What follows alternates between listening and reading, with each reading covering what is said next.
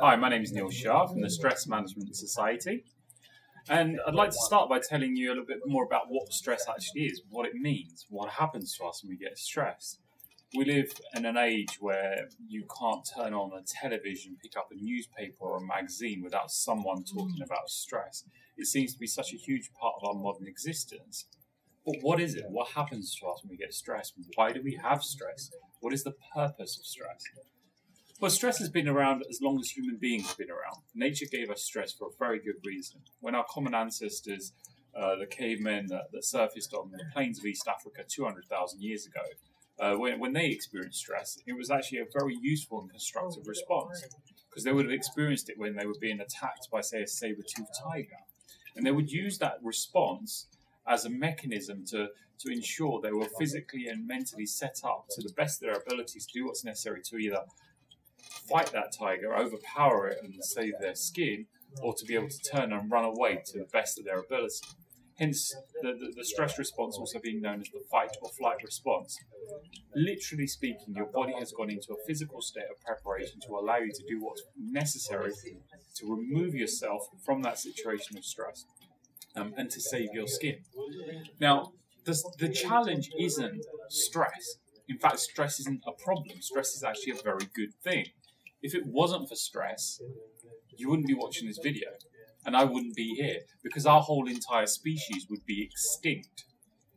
The reason our species has thrived and become the dominant species on this planet is because we had a response such as stress that not only allowed us to survive all of the challenges that our ancestors faced, but to thrive and to break the boundaries of Africa and explore into the rest of the world and actually flourish in the way that we have today. So the challenge isn't that stress exists and that we get stressed. The challenge is that in modern life, most of us aren't attacking or running away from saber-toothed tigers. It's not that we are dealing with challenging and life-threatening situations.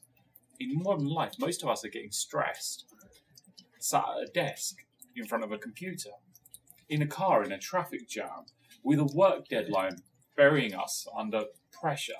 And it's in those kind of situations where stress has no constructive use. There is no physical outlet for that response. So we've gone into a state of physical preparation, and there's physically nothing for us to do.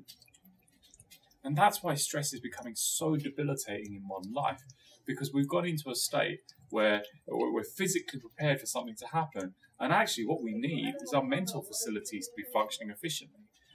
And what tends to happen in a human being is all the non-essential systems that are required for immediate survival actually begin to shut down when you're in a state of stress. Higher brain function, the parts of your brain that are responsible for lateral thinking, creative thinking, problem solving, actually don't work efficiently when you're stressed.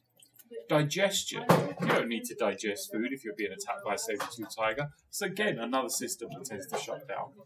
The immune system, you don't need to be worried about bacteria and germs when you're stressed. So once again, the immune system will minimize in its functioning or even shut down altogether, which is why people that are stressed are much more susceptible to illness. So they're more likely to, in the short term, get things like colds, flus, allergies, asthma, eczema, digestive conditions, obviously because of the digestion system not functioning efficiently. Conditions like irritable bowel syndrome, musculoskeletal issues because our muscles tend to tense up when we're stressed. And the top 4 killers on the planet today are heart disease, diabetes, cancer, and stroke. All of those can be attributed back to stress. In fact, the NHS themselves say that 85% of all serious illnesses can be attributed back to stress.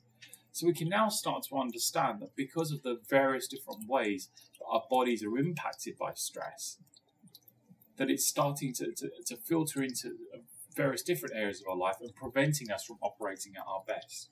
Stress was always given to us as a short-term state of survival. You've gone into a state which we're expected to be in for not more than a few minutes at a time. Because if you are being attacked by a saber-toothed tiger, realistically, how long is that situation going to last? A few minutes at most.